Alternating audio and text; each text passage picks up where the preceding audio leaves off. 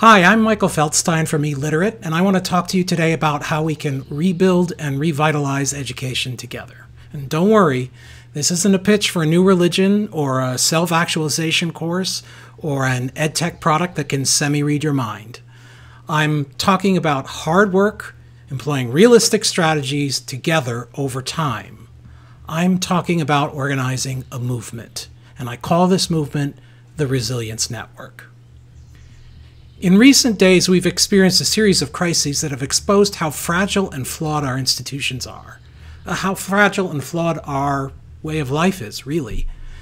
Somehow, we have to find a way to respond to this rolling series of existential crises we're going through and still find the energy and the focus and the capacity for collective action that will enable us to reimagine our education system and to rebuild it stronger.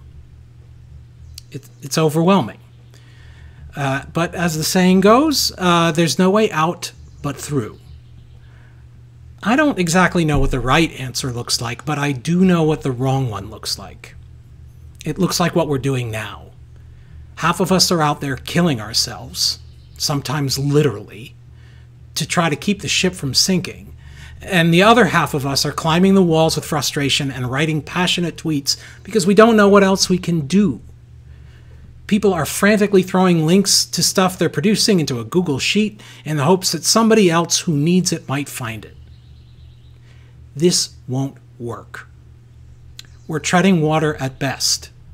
We need to coordinate better, organize our bucket brigades, learn from these crises while we're going through them, and make sure we don't lose the lessons that we're learning. This isn't going to be easy or pretty. But like just about everything else that matters, it starts with a conversation. This video is meant to be a discussion prompt for your group. You may have noticed that I'm not naming that group. That's because I want this to be a prompt for many different groups. We should all be asking ourselves the same questions about how we can help and what we can do differently. And if we're doing it right, we'll come up with a variety of different answers. Particularly in the early days, the Resilience Network movement will work partly like a hashtag and partly like a potluck dinner. It's partly like a hashtag in the sense that we're all working to make the resources that we're creating more discoverable, focused on a particular intention. We want to make our institutions more resilient. We share a common purpose. We're learning how to do this as we go.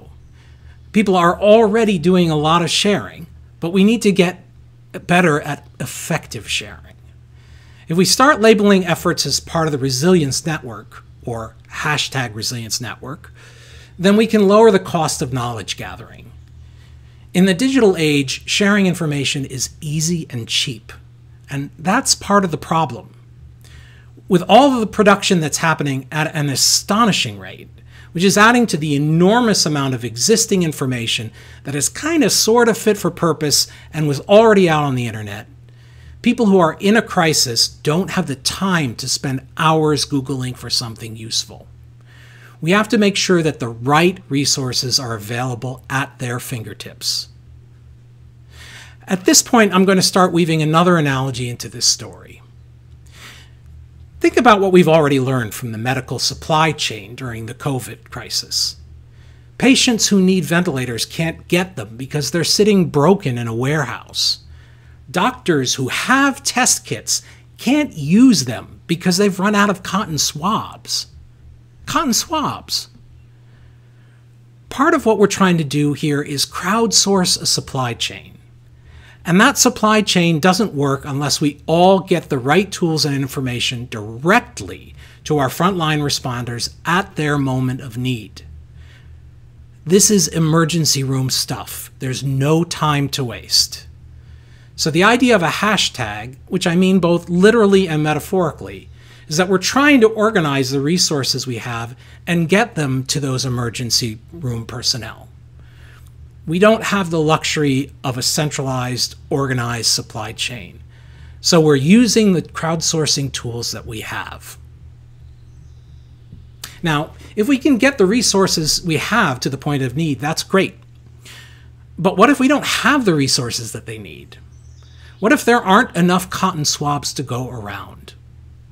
One of the things that a supply chain does is coordinate the production of needed resources. So we have to duplicate that function too. This brings us to the potluck analogy. When we organize a potluck dinner, we start by sharing what everybody would like to contribute, but we don't stop there. If 3 people are bringing desserts and nobody is bringing a salad, we talk about that. And hopefully somebody steps up and makes a salad. It's not a perfect method. If most of our friends are lousy cooks, then we might have a problem. A potluck is not the same as a catered meal. But we can do it together with the resources we have.